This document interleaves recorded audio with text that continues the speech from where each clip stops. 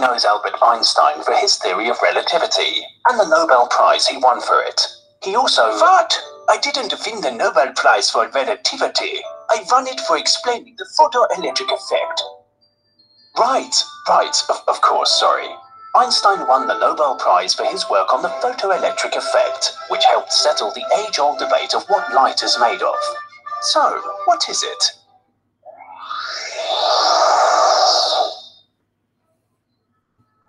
Okay, let's rewind a little. Newton had thought light was made of particles, and his rival Hooke had thought it was a wave. And when technology advanced enough, some experiments proved Hooke was right. That proof, and Maxwell's equations describing light's behavior as a wave, made the debate die down, until the photoelectric effect was discovered. When light hits a cable next to another cable, electrons jump from one to the other. It was thought it happened because waves of light made atoms vibrate until they ejected an electron. But when it was measured carefully, a big contradiction was found. It only happened for light of some wavelengths. For others, no electrons jumped at all. Einstein was bewildered. The photoelectric effect should work regardless of the type of light. If light wasn't made of particles, and now it turned out that it couldn't be made of waves, what was it made of? After much reflection, he formulated a new hypothesis combining the two previous ones. What if light were made not of waves or particles, but of both? That is, what if light were made of wave packets? That concept, which we now call photons, allowed Einstein to write out equations that explained the photoelectric effect in 1905. This consolidated the idea that light can sometimes be described as a wave, sometimes as a particle, and sometimes as either. It was a revolutionary view, and it opened the field for quantum physics. Robert A. Millikan, an American experimental physicist, was unconvinced by Einstein's conclusions, so he set out to prove him wrong by carefully measuring the photoelectric effect. However, years later, Millikan ended up proving Einstein right, and they were both awarded the Nobel Prize in Physics.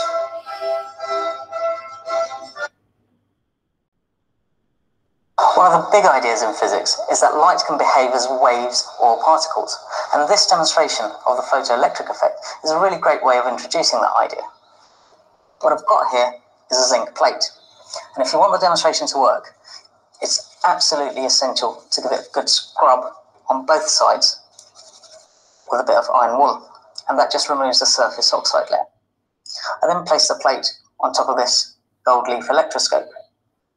I've also got an ordinary desk lamp and a UV lamp. Now, in order for the demonstration to work, this plate has to be negatively charged, and I can do that using the method of charging by induction.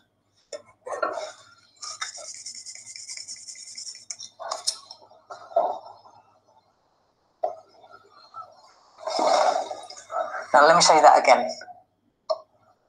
I've got a Perspex rod here, which I can make positively charged by rubbing with this bit of cloth. I bring the rod close to the plate, touch the plate with my finger, remove my finger, then remove the rod. Now watch what happens when I shine visible light onto the plate.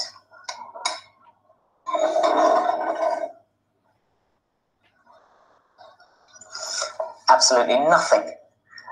That's actually a really important part of the demonstration. Your students need to notice that with visible light, nothing happens. But watch what happens when I shine ultraviolet light.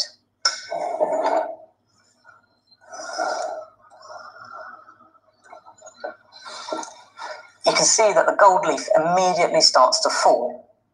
And that must mean that the UV light is somehow discharging the electroscope. We know that we started with negative charge on the plate, so the UV light must somehow be releasing the electrons. And the important thing to notice is that it's the frequency of the light that makes a difference. Remember, with a visible light, it doesn't matter how bright it is or how long it shines for, it doesn't release any electrons.